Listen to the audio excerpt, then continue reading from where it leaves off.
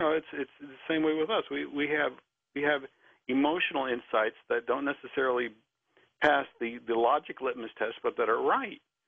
And so I worked with them, and that was largely in the first book, Apocalypse 2012. I reported on that and became friendly with these guys, and they somehow knew. At the time I was going through a divorce, and Gerardo Barrios, who was my favorite, he's this ancient-looking caveman guy, with a long black beard and black hair, and he always carries around an HP laptop stuffed with astronomy software. So he's like... He knows where every star pattern might be, huh? He does, and he loves to use it. And, he carries around an HP laptop stuffed with software and a bag that has a jaguar tooth and beads and talismans.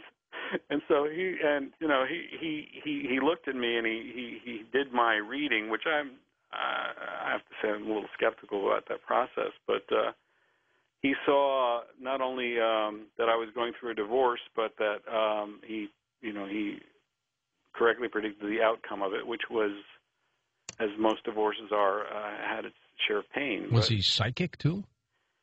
Either that or just super intuitive.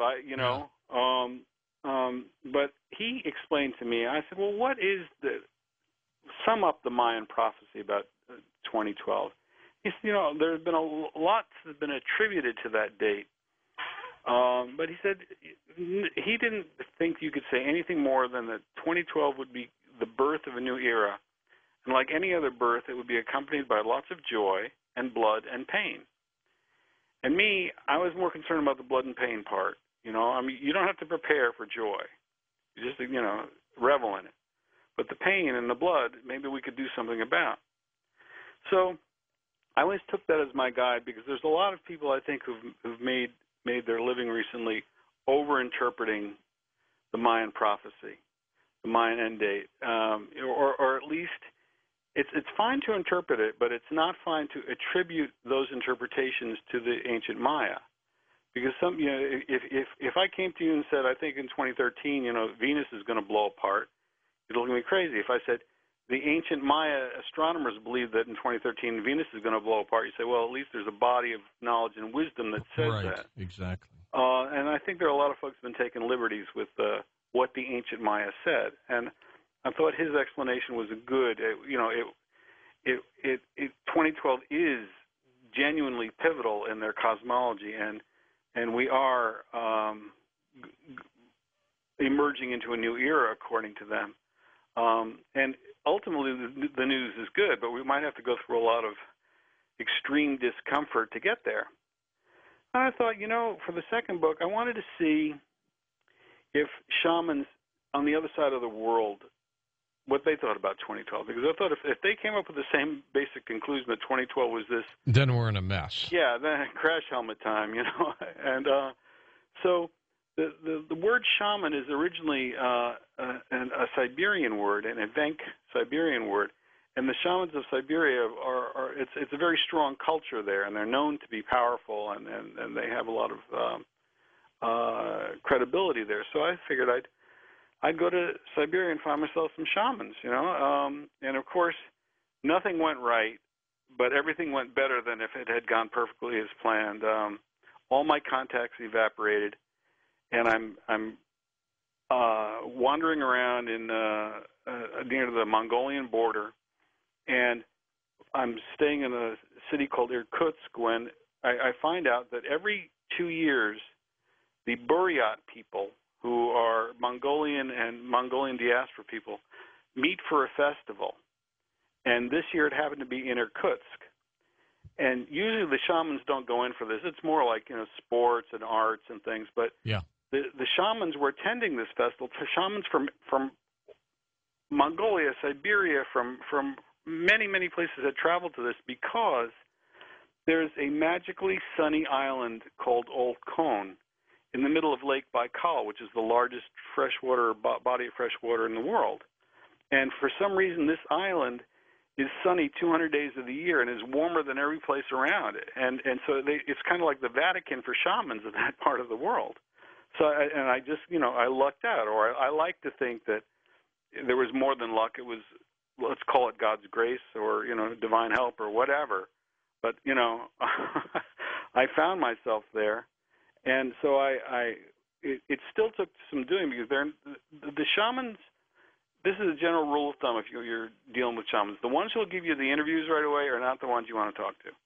The ones that don't want to be interviewed, those are the ones you want. Yeah, and it's almost like there's a system set up where the ones that want to give you the interview are either just sort of eager for attention, or they have a genuine vetting function where they're the gate that you have to pass through, and then if they give you the nod, you'll get to the next layer of shaman. You'll get as close as you're going to get to the real deal. Well, did you find a lot of similarities between the shamans?